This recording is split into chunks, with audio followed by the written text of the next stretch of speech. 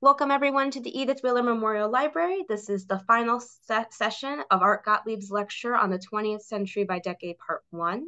I would like to take a moment to thank our sponsor for this program, the Friends of the Library.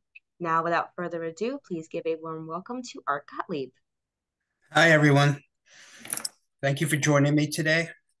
I have my big list of notes, which basically is just 1940 through 1949. All right. So I have three things written down here just as a note. The rest of it is going to come right off the top of my head. I know this period pretty well. Point of our program, or at least the way I'm framing the subject matter, is to talk about the things that have happened during the years that we're discussing, right? In this particular case, 1940 to 1949. And what I want to do is put it in context, all right? So instead of just facts and figures, what my overall goal is to show how this period of time, or any period of time, fits into the larger scheme of everything that's happening in the world and happening domestically in the United States, and how it shaped literally the world that we're living in now. I'm spend a lot of time teaching in a lot of different places, and there are people who know history and there are people who think they know history. I know that, I'm getting into a zone here where it's going to sound like I'm arrogant if I'm suggesting that I know it and other people don't. The problem is that there is a thing called presentism, which means that, well, we're just going to look at world events in the present time and in historical times. And we're just going to put it in and say, well, does this make sense for the sensibilities of this particular moment in the year 2024? And if it doesn't, well, then these people were wrong, or they're racists, or they're colonizers, and they may have been all of those things. But the thing is that we need to understand the way people lived at a certain time. Now, we're not talking about something that happened many hundreds of years ago. This is only 1940 to 1949. And all of us have a direct connection for this, either by the fact that we were alive then, or in the case of me, I was raised by people who were alive then. Okay. And they were shaped by these events. So I'm going for context and understanding. So 1940. All right. Now, clearly, as you might already imagine, this is going to be dominated by events going on in World War II, which, of course, was a dominant feature of the 1940s. All right. But very importantly, I want to put this together and see how it shapes up. So 1940, the United States of America now is not yet in World War II. Right. Yet at the same time, you have the European War, which is now well underway. And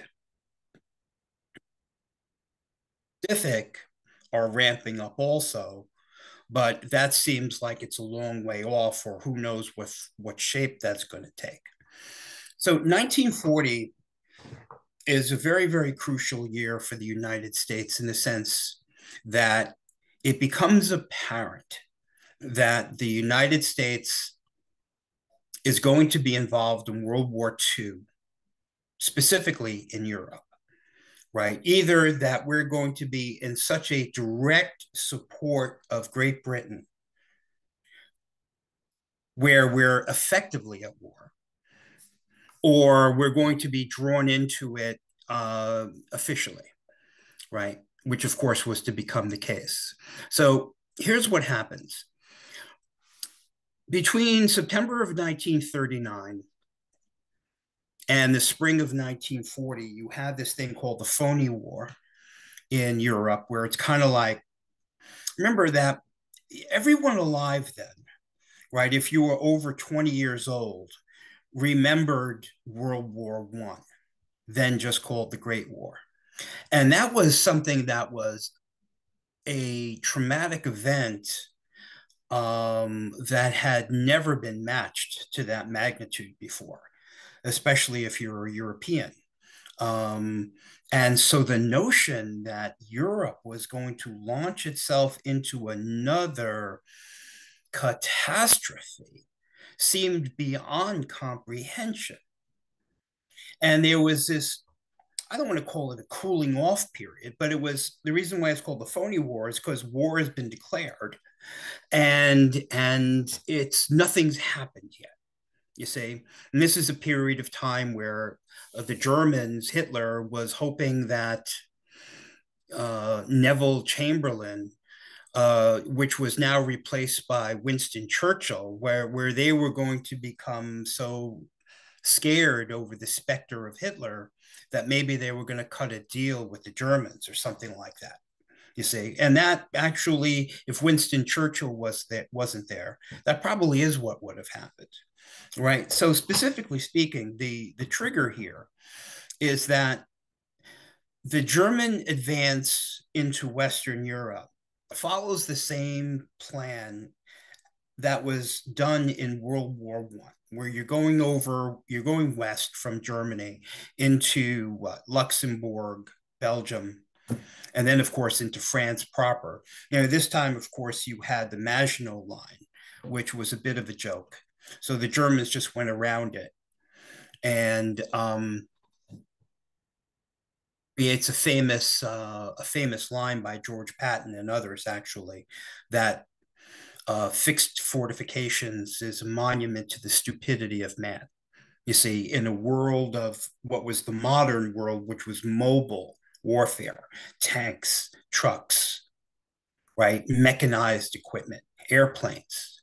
You see, so to build something that was an immobile fortress like the Maginot Line was medieval in thinking. You see, and easily defeated by literally just maneuvering around it. You see, now it was expected that maybe there would be trench warfare as it had occurred in World War One. You see, now the reason why trench warfare occurred in World War One is because mechanized forces were just at their very beginning. I mean, yeah, we had trucks, but most of the stuff that was going on in World War One was by horses, you see, and carts.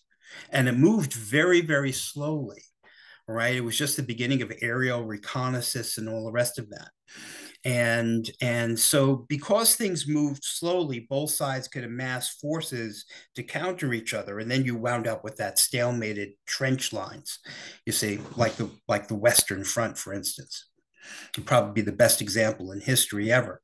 But to avoid that, Hitler, who was in charge of the German armed forces, wanted to do the same thing as World War One, except this time we're going to do it as fast as possible before anybody can recover or mass their forces or get their act together. And that's was called the Lightning War, or in German, Blitzkrieg. And so therefore, before you know it, German forces are in France, you see.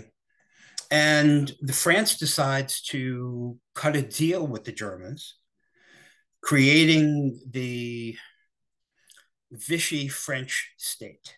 Right now, the Vichy French, Vichy is a town in is France. It's like a resort town, and it's where the armistice was signed, right? By somebody who was a kind of like this father-like trusted figure left over from World War One, right? Marshal Pétain. And so now, the French are allowed to have their foreign colonies, right? And they're not going to be decimated by the Germans, you see. So the French laid down their arms.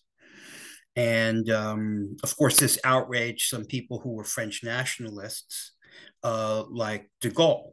And de Gaulle actually fled and set up shop over in England, vowing that Vichy France isn't really France, and that the Free French, which he becomes the leader of, will return to liberate the puppet state of Vichy France.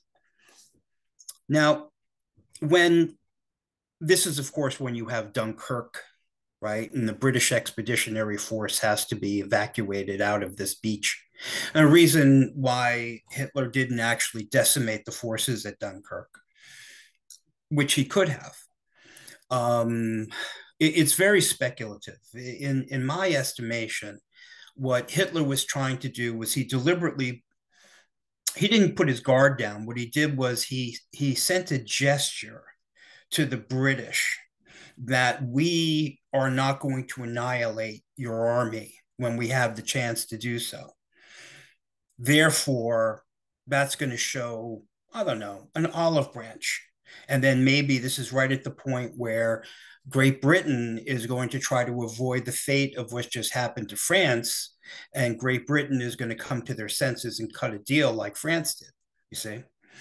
And like I said to you, with Winston Churchill, that was never going to happen.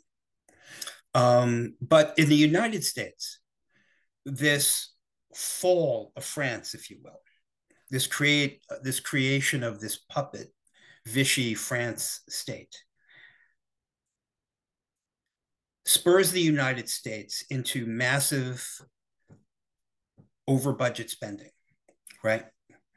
Which isn't as ominous as it sounds right now, okay, where we're what, $33 trillion in debt.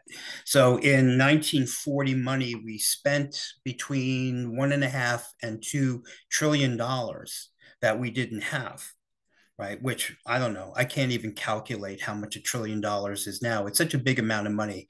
I find it hard to comprehend. I don't know about you, right? But in 1940, how much money $1 trillion must have been. But the thing is that the United States didn't have an army to speak of. We didn't have a navy to speak of. We certainly didn't have an air force to speak of, you see, and we had to have this stuff like tomorrow. So that's what the money was for. And this is where the United States industries started tooling over on behalf of the government into wartime production, right, which didn't happen immediately. And so you still had some cars that came out that were 1941 cars, you see, but that was only a partial model year because it took a year to like retool everything. And what company is going to build tanks, which company is going to build airplanes, which company is going to build this, that, or the other thing. Our shipyard industries, et cetera, were in full gear and we're cranking out battleships and aircraft carriers and submarines and bombers and aircraft to a tune that nobody has ever seen before and nobody has ever seen since, you see. And that's what that money was for.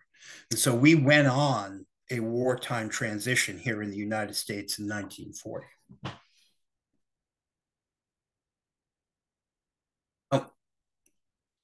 Of course, going into 1941, the United States is continuing on as we were, right? But things are heating up in the Pacific in a sense. Now, I want to draw something for you between the Atlantic Theater and the Pacific Theater, right? The question would be at the end of 1941, as you know, in December 7th, the Japanese attack us. The question is, what for, right? I mean, what was the goal of the Japanese to attack us? Pearl Harbor in December 7th of 1941, right? The events of 1941 in the Pacific, as it specifically has to do with the United States, is that, remember I told you that the fall of France in 1940, right, led to Hitler essentially dominating all of Western Europe and Central Europe. Now, at the end, during 1940, the Japanese had made a pact with Hitler and Mussolini, right? So you had the Rome-Berlin axis, right? Now it became the Rome-Berlin-Tokyo axis, you see? And this is, I tell you this because it's important to watch. You can watch it now. You can watch it now. I mean, even before, like, for instance, I'll give you a contemporary example. When, right at the beginning of the Ukraine war, which is like remarkably 2 years ago already, right? Or even more. No, 2 years ago. The China and Russia got together to create kind of like this cooperation pact. You see? So, in other words, when Russia went into Ukraine, then essentially we all know that China was not only going to not interfere globally with anything that was Russia's aspirations, it was going to be in support of it. You see, so in a geopolitical way, this is very, very important posturing, extremely important posturing.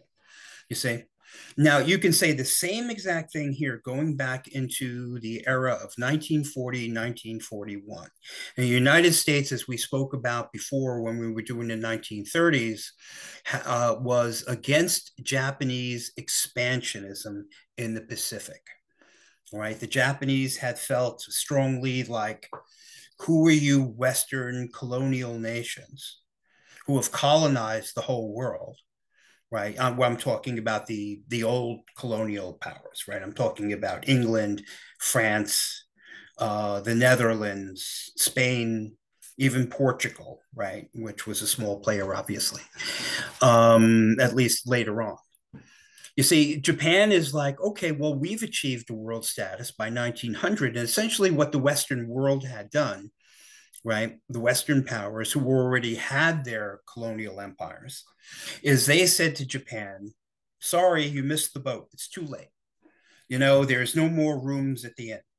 And Japan's like, screw you. I mean, how dare you, and how hypocritical. And frankly, it kind of was.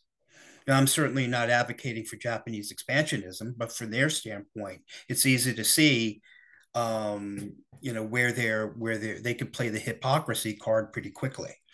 You see, now when France fell to Hitler, right? This is going to sound weird, but Hitler had this soft spot for his allies, right? Hitler practically lost the war and did lose the war trying to save Mussolini, right? And all of Mussolini's expansionism into North Africa and then the Mediterranean region and Greece and everything else like that. Hitler would have done anything to save Mussolini and tried everything, and diverted many, many of his forces. The whole world of World War II would have been different had Hitler not tried to go and save Mussolini.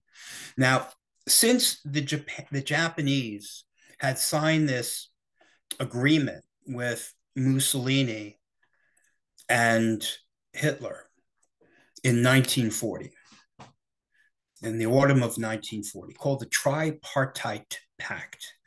And the Tripartite Pact was a defensive treaty, which meant that it was designed to, it said that any country that wasn't already at war, right?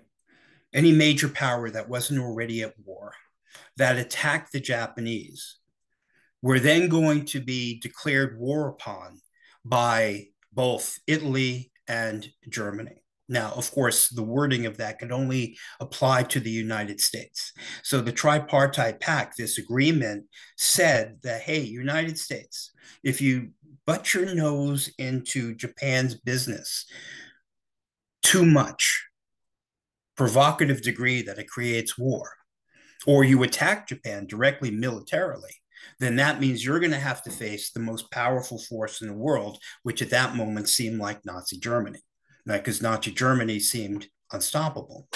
You see, so that was designed as a deterrent to the United States. You see, now, in 1941, by 1941, the Roosevelt administration had already started putting the squeeze on Japan in the same way that we put the squeeze on, for instance, Russia, right? If you remember at the beginning of the invasion of Ukraine, et cetera, that we put these huge sanctions on, that we're going to, cut them off from the world as far as their ability to sell their oil and their gasoline and all the rest of that. And Russia is going to have to be in a position where they're going to be begging to get out of Ukraine just so that they can not be starving, right? But meanwhile, what happened was Russia actually just turned around and sold most of its oil to, I mean, to, well, they're selling it to a lot of it to China, et cetera. So the thing here is that in 1941, we were sanctioning Japan very hard, right? We were trying to cut them off. We were trying to monetarily quarantine them, to use a term, if you will. And Japan is an island nation with no natural resources of its own from the standpoint of running a military. I'm talking about stuff of war. I'm talking about oil. I'm talking about high octane aviation gasoline, the raw materials necessary to build aircraft aluminum. Okay, that sort of a thing. And so if you're Japan, you're saying, well, the United States is cutting us off. We're going to have to find our own sources of supply. And therefore, where can we get that? You see, and once we get our own sources of supply, the United States can go and pound sand.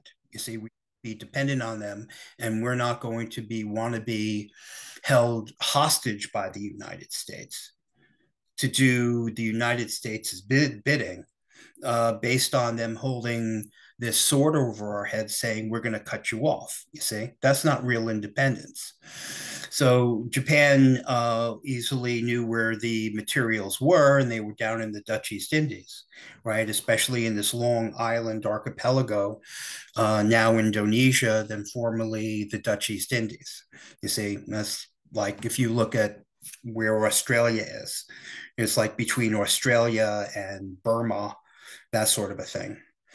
And Japan knew where to get the stuff, but that would have meant war had they just gone and took the Dutch East Indies, you see, because Japan, right in between the Dutch East Indies and Japan is the Philippine Islands, which is now American territory since 1898. And now you had Douglas MacArthur, who's been out there since I think it was 1936, trying to train the Filipinos to defend their homeland, you see.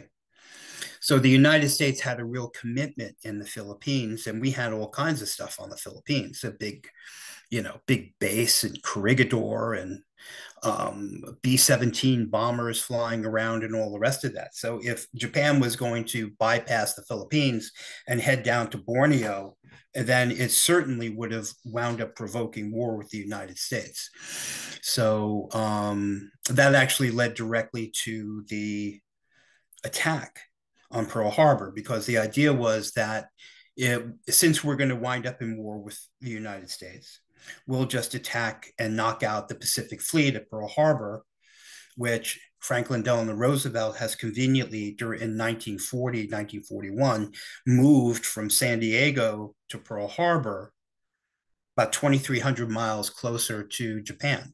And essentially, what we wound up doing is putting the Pacific Fleet within range of the Japanese Navy.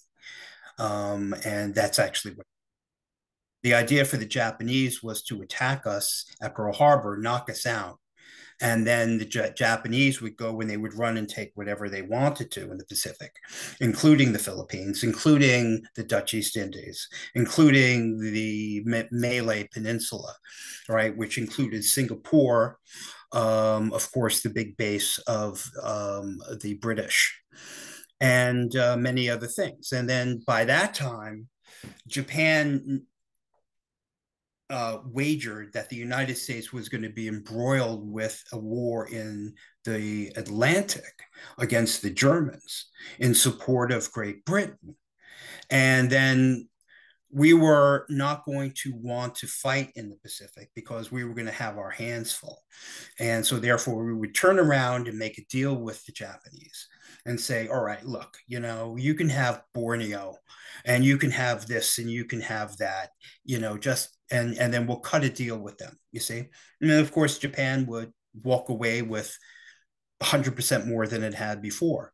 The prejudice that the Japanese had towards us was that we were a bourgeois nation who were so corrupt in our own self-aggrandizement and life pleasures, right? That we were so involved with our own getting rich and making sure we had a new appliance every year or a new automobile every year that we really weren't going to care. We didn't care about anything, you see. And that's the Japanese prejudice that they had against us, was that they had this will, they had honor, they had things worth dying for, and the Americans weren't going to have any of that. So we were just going to give up, you see. Unfortunately for the Japanese, the way that the attack on Pearl Harbor was handled was enough to create the special sauce that enraged the United States enough against the Japanese that we wanted our revenge. And it took care of all of that. Now, in late 1940, as I said, Hitler wanted to give some war booty to the Japanese, right? I said Hitler was sympathetic towards, his allies. So he gave, he was favorable to Mussolini and everything that was going on in the Mediterranean. And as far as the Japanese were concerned, right? And this is in the summer of 1941. And he gave the Japanese the green light. Hitler, gave Japanese the green light to go ahead into a place called French Indochina, you see, and actually take over, right? The Japanese in the Pacific. Now, the reason why Hitler had I don't want to call it the authority to do that, but he did have the authority to do it because guess what? French Indochina was still French because the deal with Vichy France made it so that all of the overseas empires of France were still under Vichy French control, you see. And since Vichy France was just a puppet state of Germany, well, Hitler said that the Vichy French needed to let the Japanese come in and take over, you see. Now, since nominally the French were an ally of the United States and Great Britain, then that means that was the last straw for Franklin Delano Roosevelt. You see, so in 1949, when the Japanese now have a free hand in Vietnam, because Hitler okayed the Japanese to do it, then Franklin Delano Roosevelt put the final series of boycott/sanctions in place against Japan. And that was, we are completely 100% cutting you off from all sources of oil and high octane aviation gasoline. And at that point, the timer was on, you see, because at that specific moment, Japan said, how much oil do we have? And how much gasoline do we have? Well, they figured they had a reserve already of about 2 years. And so that means that to actually have a modern military that can carry out operations, they now were necessitated in going and invading Borneo, which would mean war with the United States. So the minute that we put those final set of sanctions on Japan, the timeline was on to Pearl Harbor. You see how the connection is between what happened actually in France under Germany led to what happened in the Pacific against the United States. All right. Now, of course, if you were going to speak to somebody in the Japanese government, they would say that the Japanese invasion, or not invasion, but attack on Pearl Harbor was essentially something that was created by the United States, that the United States put Japanese in such a position that their embargo of everything that they needed was so severe that it was literally a provocation of war against Japan.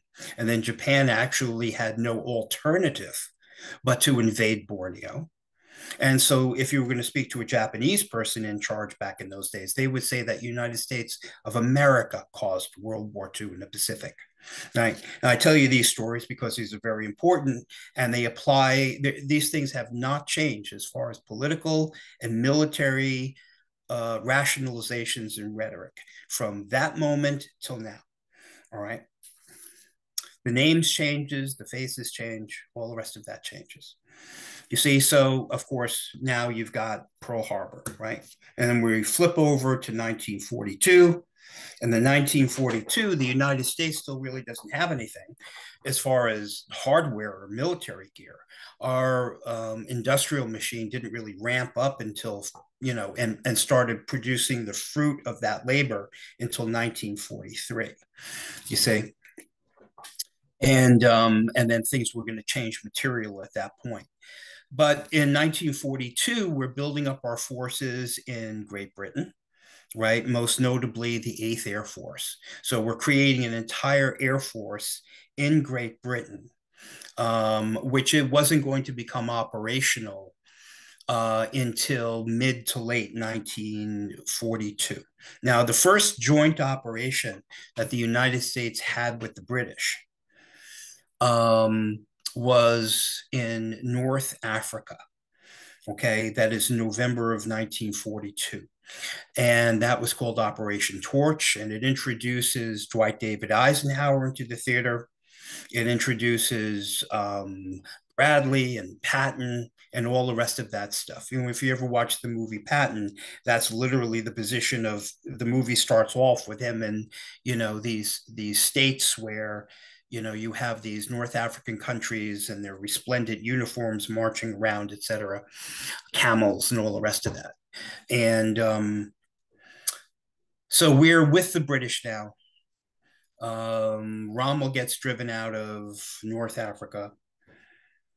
We invade Sicily and then into the Italian theater, right, into 1943, right? But 1942 is absolutely critical because 1942 in the Northern European war, 1941 brings what Hitler wanted to do in World War II, right? World War II wasn't about fighting the British for Germany. It wasn't about fighting the French for Germany. It was about taking Russia, right? Now, this is heavily done and read about and written about in Mein Kampf of Adolf Hitler's, okay, where he said that what really needs to happen is Germany needs to actually expand eastwards, right? Going through Poland into Ukraine, into Russia, and actually taking that entire region as Germany's own, as if it were the United States in the 19th century going west and taking the entire plains states and western states right to California and the Pacific Ocean, right? That's the way Hitler saw it. You see, so now in 1941, Hitler flips on his ally, which is Russia, and actually launches the largest land invasion in history, Operation Barbarossa. You see, and they actually sweepingly go into Russia, you see, and the Hitler gets stopped for the first time eventually at a place called Stalingrad, right, which is an incredible story. And that is what's going on in Europe during this time. 1943 is really a turning point in many regards. Right, 1943, the American military machine has reached a point of fruition where we're able to flood areas with tanks, airplanes, ships. We're giving Great Britain ships by the handful, and we're sending all kinds of supplies to Russia as well. You see, now, one of the major things that was going on in 1943 that was a turning point was the submarine war against the British and American and Canadian merchant fleets that were bringing this massive amount of war supplies from South America and North America over to Great Britain. You see, so remember, this is always like a war of attrition. If Germany can stop that flow of equipment going to Great Britain, then maybe Germany can win the war, right? So therefore, the submarines were sinking a lot of stuff, right? German submarines. But by 1943, we had enough ships, the escort vessels, and we had enough technology that we were able to actually reverse the submarine war, where the Germans, instead of being the hunters, were now being the hunted. You see, and that strictly had to do with the amount of material that we were able to produce as much as anything else. I mean, we had our gadgets, we had um, high frequency direction finding, which is, in other words, you can locate a German submarine because they were constantly radioing back their, for instructions, et cetera, back to France. And we also had the British developed a smaller and smaller radars, and which we mass produced. And then you could actually take a radar set and put it in an airplane, and an airplane can find a submarine surfaced and then swoop out of the clouds and attack it. You see, so technologically there were many changes and many advances, not the least of which um, was the ability to break German codes, right? Speaking of breaking codes, going back a year into 1942, the United States, because of code breaking, was able to actually, before anybody thought it was possible, hand the Japanese Navy a decisive defeat in June of 1942 at a place called Midway Island. You see, so it put the Japanese Navy on its heels, and therefore it shifted over from a naval war to primarily war on land between the United States and Japan, which turned out to be a place. The first time that happened was in Guadalcanal, which was in August of 1942. So we were in direct land confrontation with the Japanese at this point. But our priority was still Europe first, right? And I want to stop for a minute and see if anybody has any questions about anything I've said up to this point.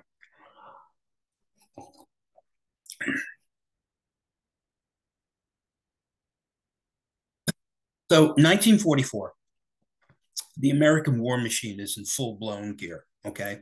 Everything's running, everything's humming.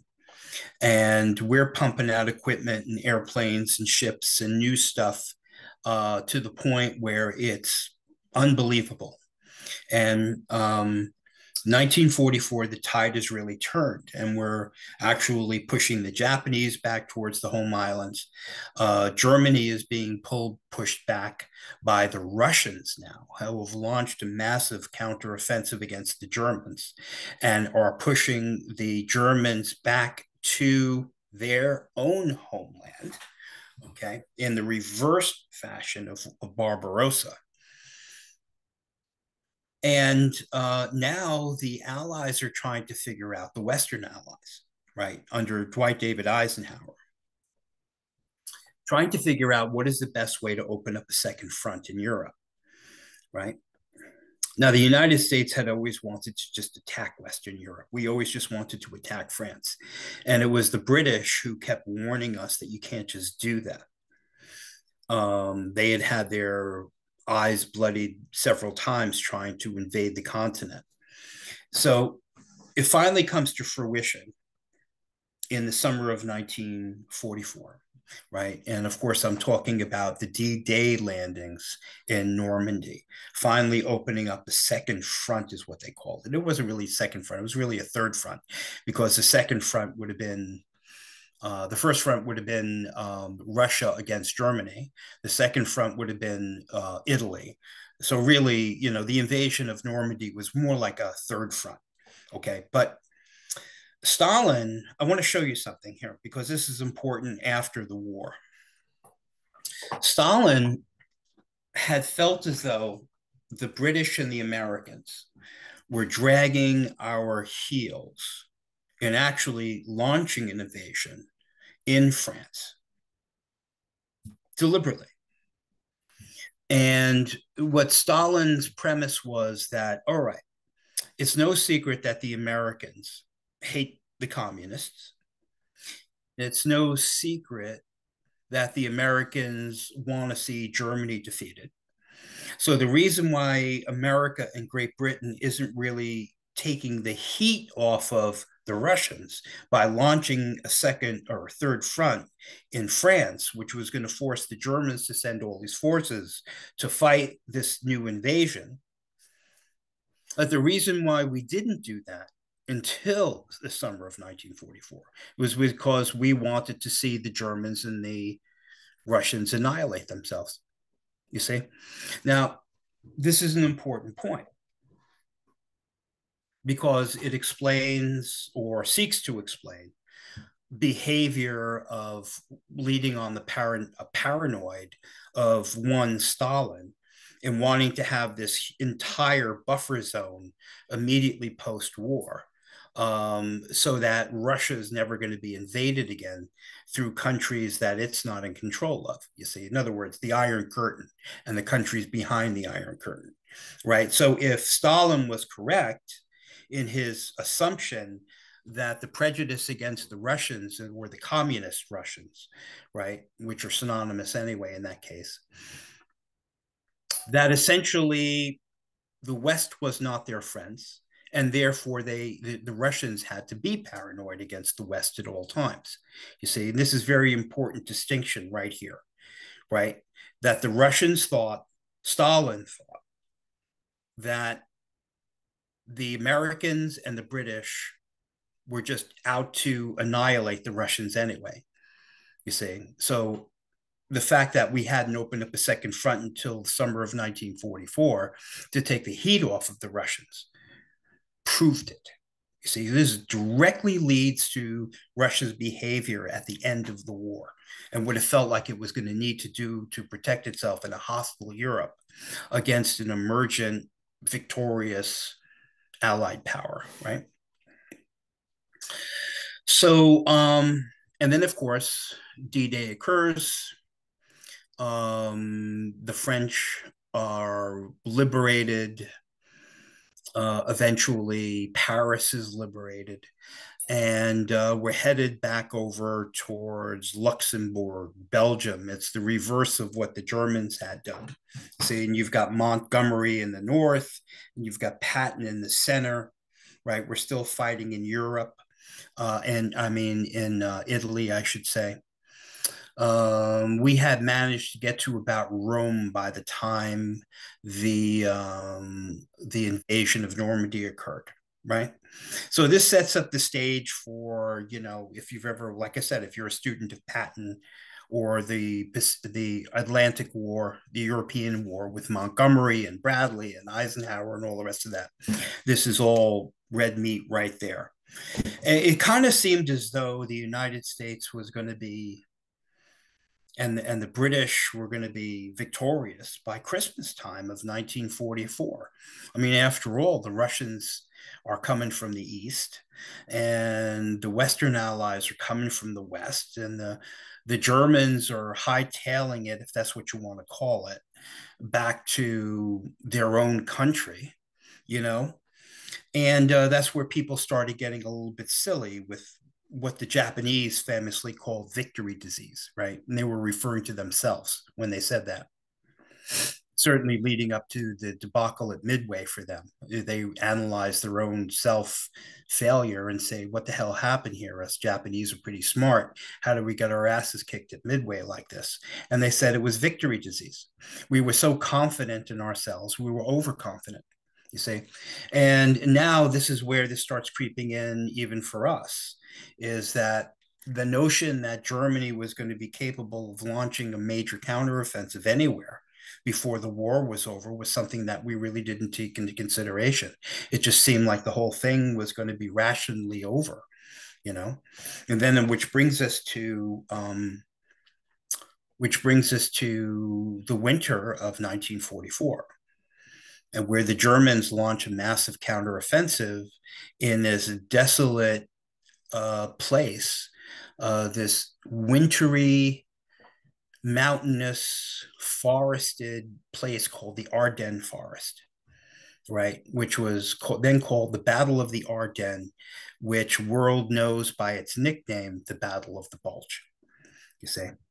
And after the Battle of the Bulge was over, then we returned to entering the Western frontier into Germany. And then it became kind of like, all right, the war is going to be over soon. It's just a matter of when, right? In April 1945, April 30th, 1945, Hitler commits suicide in his bunker in Berlin. It's also notable on April 12th, 1945, Franklin Delano Roosevelt dies, you see. Another fun fact about that is that both Hitler and Roosevelt came to power in the same year, 1933, and they died in the same month as well, right? If you find that interesting. So, but here's where we come to the real nuts and bolts part of the 1940s, right? We all know about the World War II history, right? And I could do an hour and a half presentation on so far as every single bullet point that I just gave you. The thing here is that this period of time, right at the end of World War II, creates the modern world that I know I grew up in. All right. So on December 30th of last year, I turned 66 years old, right? So if you're my age or around my age or older than me or even younger than me, you will have grown up in the world that was created right here, right in 1945. You see, in 1945 now, it's all right, Germany's going to be defeated. It's just a matter of time. How do we actually secure the peace? Right. So now we have World War I, which was the war to end all wars. And now World War II, which was the war to end all wars, except more destructive and with more modern weapons. I mean, humanity cannot go on like this. It can't. It just can't. And Harry Truman, now the president of the United States, has emerged as the United States as a superpower in the first modern way that the United States is now the leader of the free world. Right? It's the first time this has happened. The United States has never enjoyed this before. And when World War II started, Great Britain was still the first tier country, and the United States was the first world country. But politically, geopolitically, and geomilitarily, the United States was a second class power. You see, and it's hard to even comprehend that.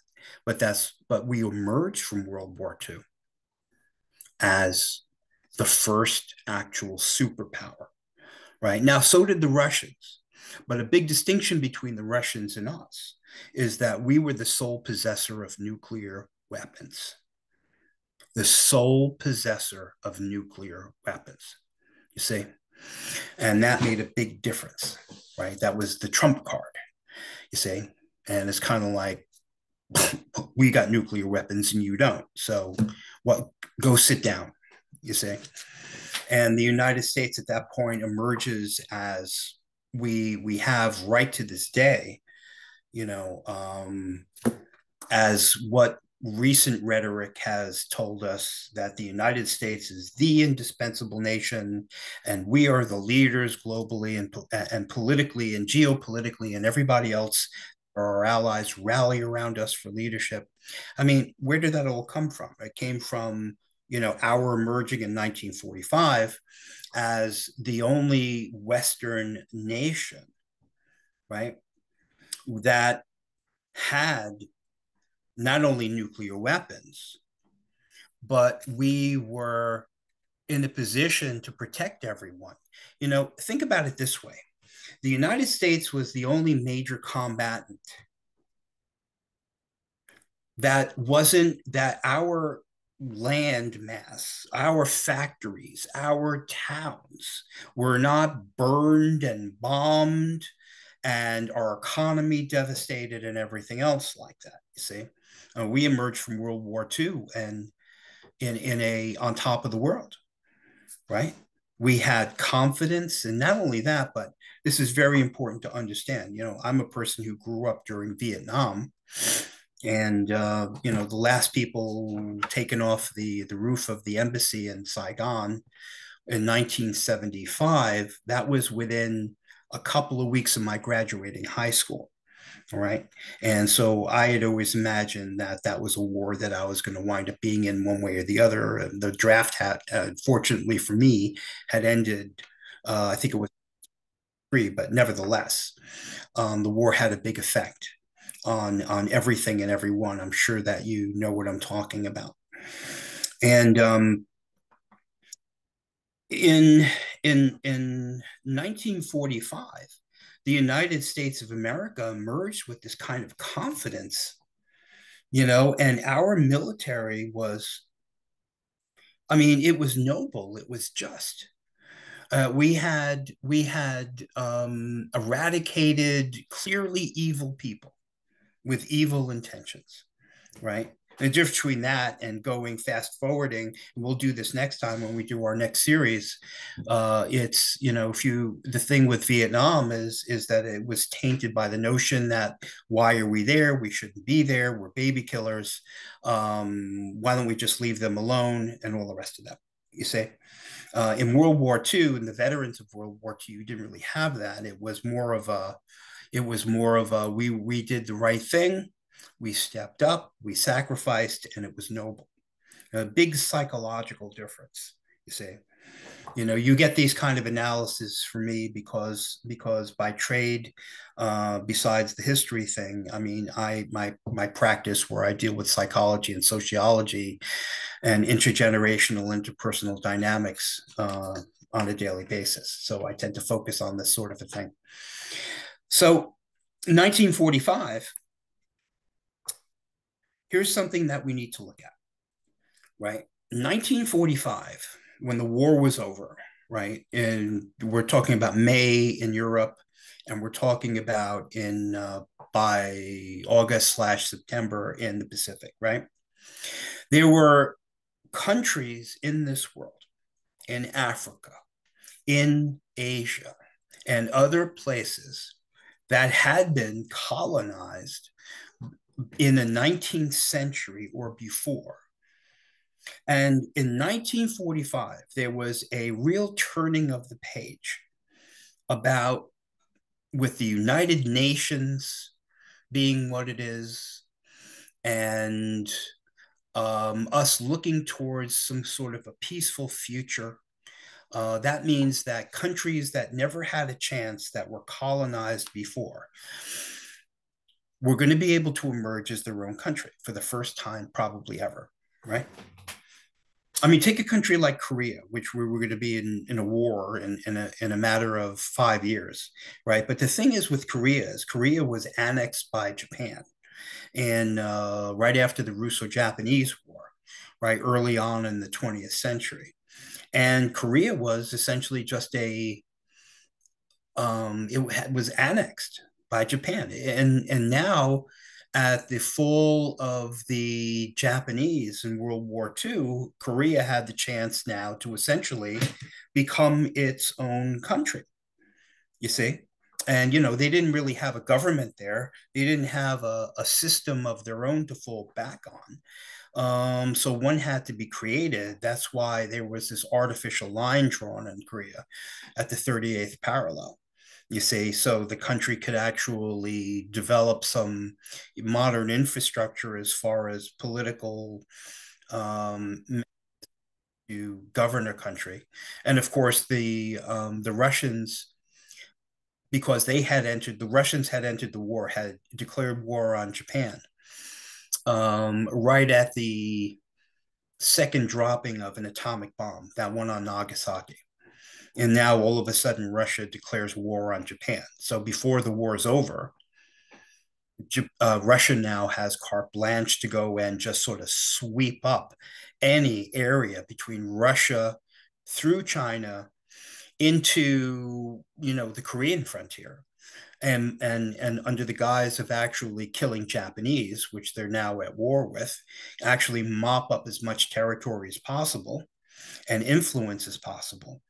So in 1945, the Americans who saw the conquest of Japan as a personal victory, there is no way that the Americans were going to allow Japan to be carved up the way that Germany had been carved up into occupation zones, right? We already had several months of experience with working with the Russians because the Japanese war ended months later than the European war. And the Americans were like, no way are we going to allow Russia to have half of Japan or part of Japan. You know, the United States, remember going back to Pearl Harbor, this was personal, you see? And you know, with as far as Japan was concerned, even the British were second class as far as Japan is ours. And so what we did was we gave half of Korea to Russia to administer temporarily until the Koreans could actually have their own government, you see. And so, of course, this division between North and South was only supposed to be temporary. And of course, the Russians put in a government that reflected their own values and their own system of government, which was communist. And we put in a system of government that reflected our own system of government and values, which, of course, was, for want of a better term, democratic, you see. More on that later. And so that's an example of a country that was a colonized country that seeks to be independent. You see, look at all of the countries, look at the Belgian Congo and all the rest of these things that were in Africa that had been colonized by the Europeans. This is the first time in modern history that these countries had a chance to actually emerge as their own country finally, right? Because after all, the United States is for freedom. We're for independence, right? You've read the Declaration of Independence. I mean, look, we were under a colonial rule in 1776, and we were the benchmark of a country that looked, or an aspirational country that looked at its colonial oppressors and said, you know what? We're out of here. You get out of here. We want to be our own country, you see? So, ironically, countries that we wound up being at war with later, most notably Vietnam, right, looked at us, and Ho Chi Minh actually used the Declaration of Independence and said we be out of colonial control, right? Just like the Americans in 1776. Now, France is an interesting example here. What happened with France is that unlike the British and unlike the Spanish and others, right, who were colonial empires, France refused to relinquish its hold on Vietnam. All right.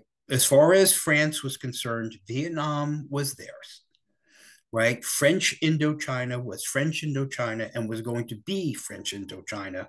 You see, so unusually, after the war, World War II, France was not going to relinquish French Indochina.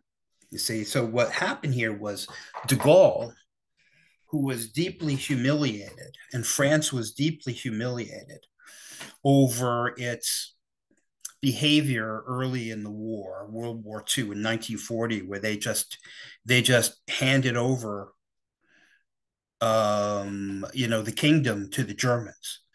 De Gaulle wanted to recreate a sense of honor and a sense of first world poweredness to France.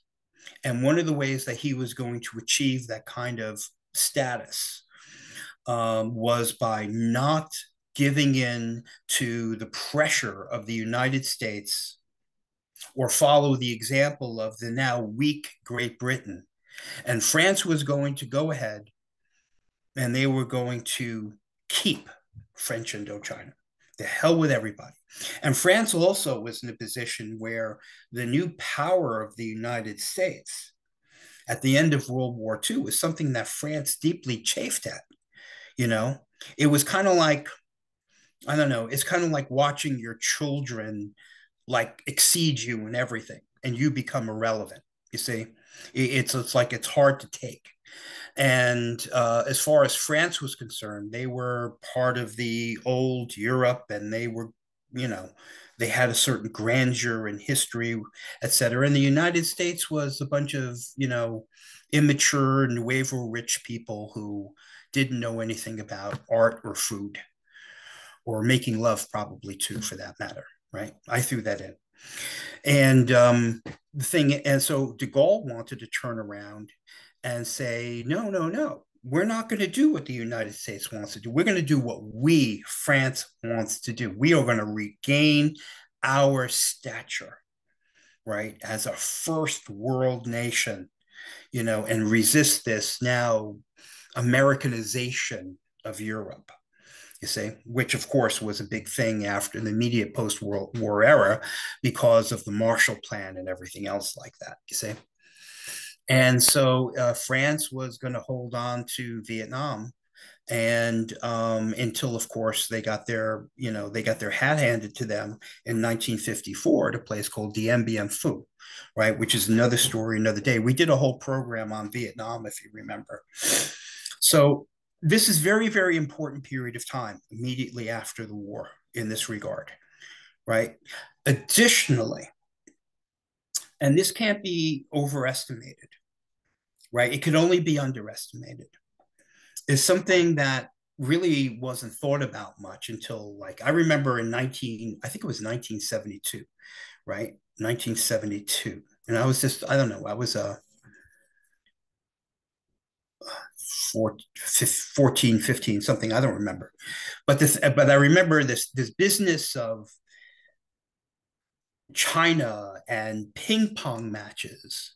And, you know, we were going to go to this mystical place of China, this mysterious closed place of China, and open, you know, negotiations and trade and all kinds of things. Wow. It was like landing on Mars, you know, and making a deal with the Martians practically, you know. And the thing is with China is that this leads right to today if you look at current events, because in the 1930s, there was a civil war going on in China, right? And what happened was, of course, the Japanese, right, are all over China also. So what happens is that the civil war in China kind of gets put on the back burner during this entire thing. And you had Mao Zedong, right, who was a young man who was trained as a Marxist in France, right?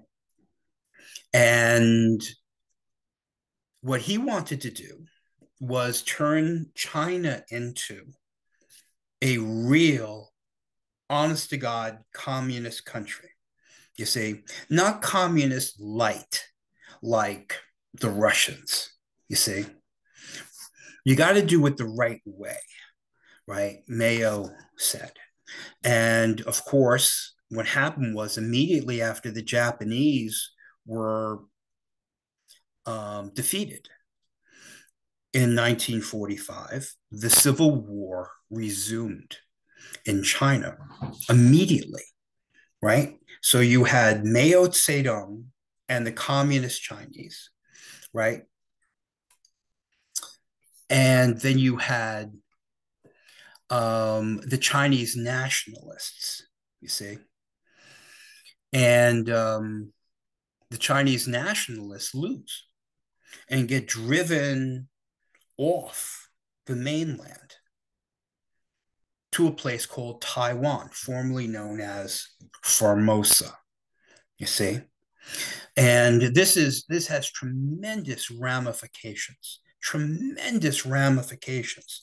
1947, 1948, 1949, tremendous ramifications, right? And now you have the announcement that communist China is going to be, they're now the new power in China, right? So, like, the largest populace in the whole world now falls to communism. Now, in this particular period of time, right, where you have the specter of Russian dominance in Central Europe, right, via the Berlin Wall, not the Berlin Wall, which wasn't until 1961, but you had the Iron Curtain, right, in all of these countries that were kind of like subjugated to communism. Um, and and so communism was seen the same everywhere in the world. It didn't matter if it was Asian communism or if it was Russian communism. We saw all communism as essentially some kind of manifestation of Russian communism, you see? And it becomes very, very confusing in real time. I mean, it's one thing after all of these years to look back at it and say, well, no, there were important distinctions, whether or not that would have mattered, you see? So, for instance, Mao Zedong, right, has this massive revolution in China, changes the entire country, this cultural revolution, right? This entire big leap forward and everything else like that, where the government from the top down is essentially micromanaging every aspect of life, right? And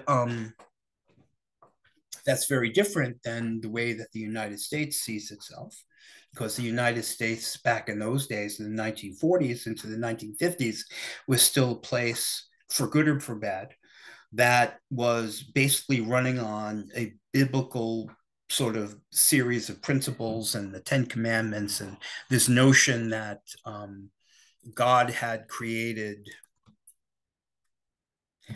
everything, and therefore governments were there to serve God's wishes, right? And of course, communism was a kind of a godless thing, and it seemed like it was completely incompatible to anything in the West, certainly in the United States, okay, which remained more of a religious place than Europe did, certainly in the post-war era, and that's changed, of course, in the last 30 or 40 years.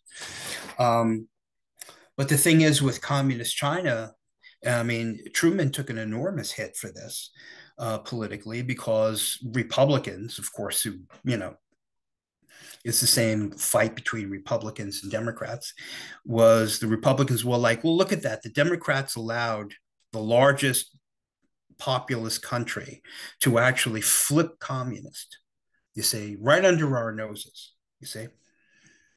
So whoever's in president gets blamed for these things, and so the notion that the people who lived in Taiwan and the way that Taiwan was going to govern itself was based out of the fact that Taiwan was not communist and not part of the Chinese Communist Party, that it was a place that was actually became its own entity out of more of a Western thing, you see, the Chinese nationalists. And, you see the vestiges of this every day when China is talking about reunifying, Taiwan with the mainland under one communist Chinese rule. And, this is the way that got started, and it had a tremendous effect in world events during the Korean War, because, like, for instance, the reason why MacArthur got fired is from Harry Truman was MacArthur saw Chiang Kai-shek, the leader of the Chinese nationalists, and the Chinese nationals in Taiwan as having essentially been abandoned by the United States of America. Right. So in MacArthur's mind, who was still thinking in terms of World War II, he was like, there's our allies in World War II. Chiang Kai-shek was an ally of ours in the same way that Great Britain was an ally of ours, you see. And somebody like MacArthur felt as though we had just abandoned our allies on the outpost of Taiwan. So the Korean War for MacArthur was going to be a vehicle to actually expand a war into China, and to the point of a nuclear war if necessary. And then we were going to essentially liberate the Chinese landmass and repatriate our former allies, the Chinese nationalists, into and put them back in power in China. You see, so MacArthur had his own plan in the Korean War. It was highly critical of Truman's notion of a limited war to avoid a nuclear confrontation and other things. And of course, Truman fired him for insubordination because he frankly was insubordinate. I'm not saying he was wrong. I'm just saying he was insubordinate. So it's fascinating stuff. Additionally, in 1949, which was a very important period of time, we have other things going on here, right? So you have the formation of NATO, right? What is it? The North American Treaty Alliance or Association. I always forget that last word, right? But, and that's a big deal because essentially what we're doing now is we're throwing down the gauntlet, and the Russians looked at that and said, well, you know, the Western allies are doing something provocative, which could only be there to actually challenge Russia. You see what I mean? So Russia looked at the formation of NATO as this pact, right, of these European nations against what the NATO countries now saw as this expansionist, dangerous Russia, which is going to come flying out of Eastern Germany any minute and, you know, aligning with the sympathetic communist forces in France, particularly, and taking over the rest of the continent. See? So Russia looks at the formation of NATO and saying, whoa, this is very provocative. It just goes to show you how we're never going to be allies and we're never going to be friends, because obviously NATO was there to box in Russia. And then Russia turned around and said that they were essentially the victims of NATO now, you see, and therefore they had the reason to act provocatively. See how that works? And that's something that is, you know, you see that today as much as you did right at that moment and in moments before that. Right. And it kind of goes back to a parallel sense about what I was telling you about. If you were to ask somebody in the Japanese military government why they attacked Pearl Harbor, they were saying, well, of course, we had no choice because it was the United States of America who acted provocatively against us by chopping off all of our ability to have fuel oil, et cetera. So we had nothing else to do. Right. So it was the other side, the other guys who acted provocatively. That's why we have to do what we're doing, because we're just protecting ourselves. Right. Now, Russia's said to themselves, we have to protect ourselves against this hostile Western forces that created NATO. Right. So perception is everything in these regards.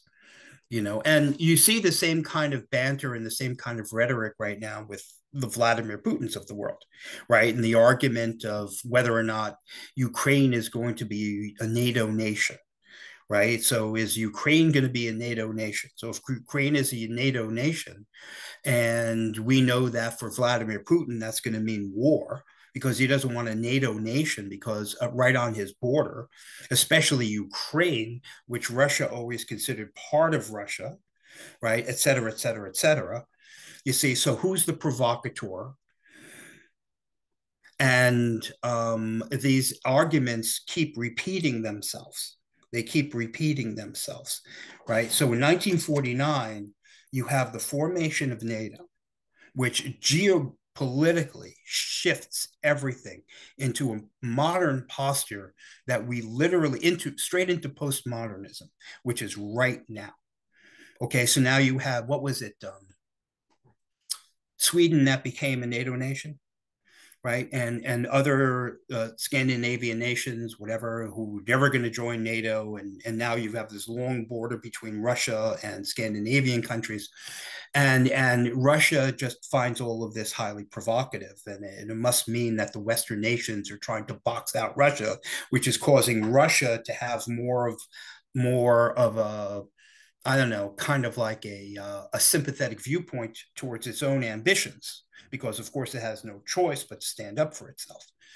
You see, and in 1949, also something that rocks the world is that the Russians not launch, but actually detonate their own nuclear device, right? Which, by the way, looked exactly like our nuclear device, right? Because it was our nuclear device, because the Russians had more spies in our nuclear program. It was just an extraordinary espionage operation. And it also starts something else in espionage, where you have a lot of different people who became sympathetic to the Russians, right? And because they felt as though in a world with nuclear weapons now, they were uneasy with the ability of the United States to continue to act morally, where we had such a level of dominance militarily. So, in other words, the world would only really be safe if the country with the nuclear weapons adversary also had nuclear weapons.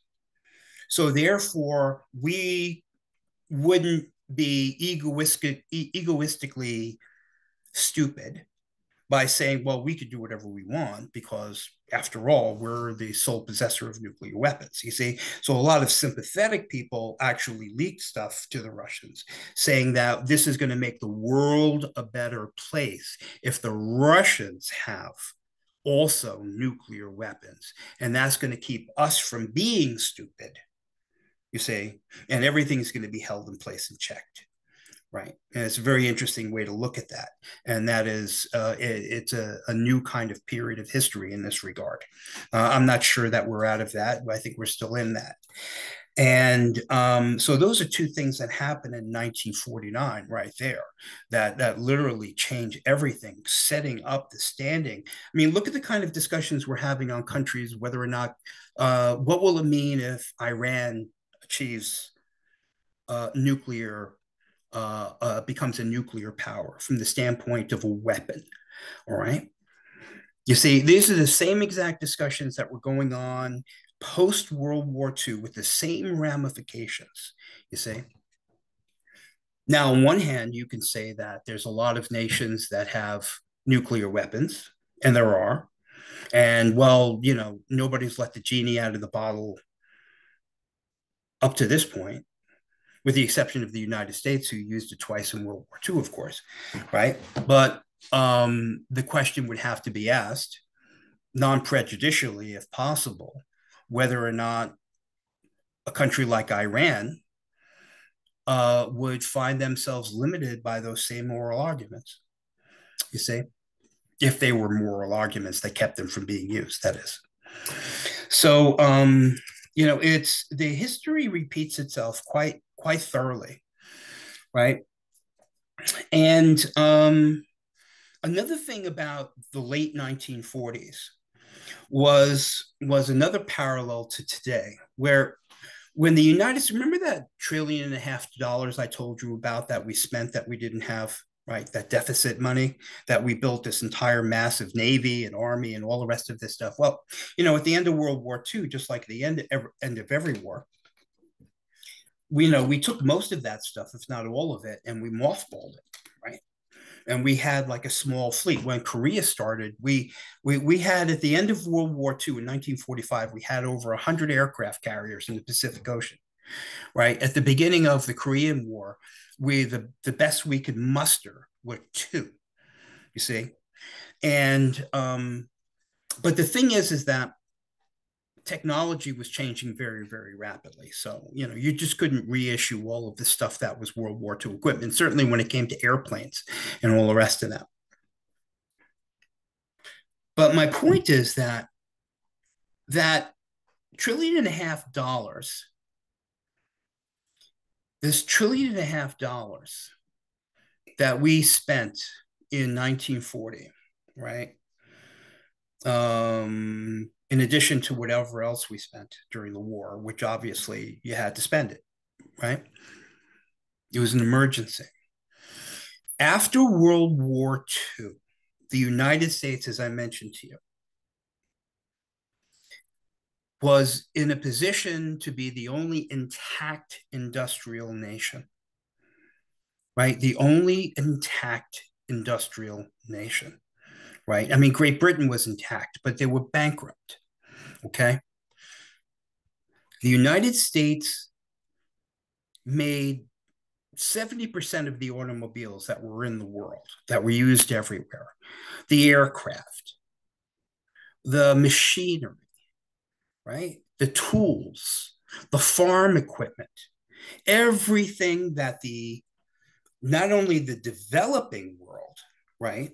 As I told you, you had new nations that were developing, but the reconstruction of post-war Europe, right? And not to mention post-war Japan, etc. We were able to repay everything that we spent as far as our deficit was concerned.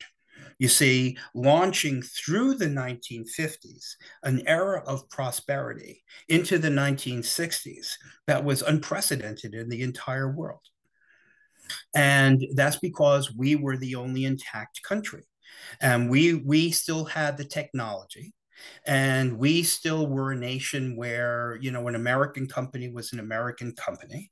And there was still this sort of national pride. Now, I'm not poo-pooing globalism. I'm just making a distinction, you see. Today, we have if you want an airplane, you could go to Boeing, or you could just as equally go to Airbus, you see. Upon the creation of the European Union, which was specifically designed to create a manufacturing and trade bloc to compete with the United States. And then finally emerging the Indonesian nations and places like India, right? Not to mention even the European Union and other places. And then quite obviously, China. The United States now is hard pressed, as you may be aware, to actually even gain market shares in things that were back in the days that we're talking about, were taken for granted that the United States was in the dominance in the field. You see, so the $33 trillion we have in debt right now cannot be paid back in the way that we paid back our deficit in the late 1940s to pay for World War II. We've got to be very, very careful about any kind of comparisons between this period of time and today, right? It was a different world. The United States was the country that had its American companies that were building literally everything: electronics, radios, radar, band-aids, medicines, pharmaceuticals, fertilizing equipment, foodstuffs, shipyard technology, aircraft technology, aerospace technology, all of it. You see? Not so much now. Not so much now. In some cases, yes. You see? So any kind of, well, you know, we were able to pay, we had a national emergency in World War II. We were able to pay that off. And we have a national emergency now, whatever you want to call it, be it this, that, or the other thing. We do not have the infrastructure monetarily and manufacturing wise and societally to pay it back. You see? So I don't want to make too much of a commentary. I'm just making a parallel statement of what something that was very, very important at this particular period of time. You see? There was a question in the chat box. What was it?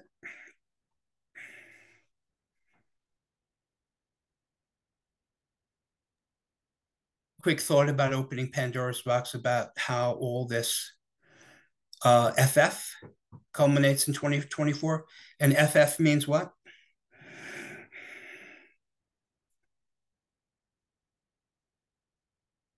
I don't know. And I feel like I should know what that means, but I don't. So forgive me. If you want to unmute yourself to ask your question and clarification, you can go ahead and do so. Hmm. Well, in any case, you could always follow up with an email or something. I'd be glad to answer what, or I may even already answered your question. So anyway, listen, I just took some things between 1940 and 1949 that I thought were really, really salient as far as understanding, seminal events of that day, bringing it up to now. I mean, something that we can make an entire presentation of also was just the fact that Great Britain during this period of time in the second half of the 1940s, like I said, they emerged from World War II just and they handed the baton to the United States and say, here, go for it. We're done. We've lost two generations of people and in the space of two generations, between World War I and World War II, we're broke, we're tired, we're going inward. We're going to focus on ourselves. And you, United States, protect us. You've got the nuclear umbrella, etc. Um, and so Great Britain, they turned around and they told India, hey, India, do it. And then India, of course, had to fight it out with Pakistan, which really, if you know the history of that, isn't over. When you have Mahatma Gandhi and everything else in those eras also. So the actual fact that Great Britain actually rolled up its empire, right, is quite significant. It's quite significant. The United States wound up in alliances with countries we never thought we would be aligned with, just from the standpoint of trying to prevent communism. So we tied our wagons to all kinds of people who turned out to be very unsavory creatures, just because they told us that if we supported them, they would be a bulwark against communism. You know, so I mean, the stories here and the time we could take on this is just it's endless about how this literally created the modern world as we know it, or the post-modern world as we're living in it. In any case, the hour and a half goes by pretty quickly. I hope that you liked the way I organized that. The way I chose this in the level of prioritization of importance of why I thought certain events were important, and obviously, as a matter of editing, I can't put everything in that somebody else might have thought was important. I apologize for not having it in there, but there's only an hour and a half that we have. So I want to thank you for joining us on this, and we'll be doing the second part of the series, right? Starting in April, I think it No, was April March. 6th, March 6th. And we'll be doing the rest of the 20th century, decade by decade. All Yep. right. So thank you so much. God bless you. Thank you, Art, so much again for doing this lecture. Like he said, we will be starting part two in March 6th, so please keep an eye out on our website and in the email list of when that will be posted and registration will be open. If you are registered for this one, you will need to re-register for part two of the series. So please do keep an eye out for more information that will be released very shortly. If you missed any of the previous sessions in part one, they are available on our YouTube page. Again, thank you so much for coming. Thank you, Art, for doing this at the library. We always do appreciate it. If you have any questions or comments or concerns, you can reach out to me or Art through email, and we can hopefully answer your questions. In the meantime, please enjoy the rest of your week, and we will see you soon. Thank you so much.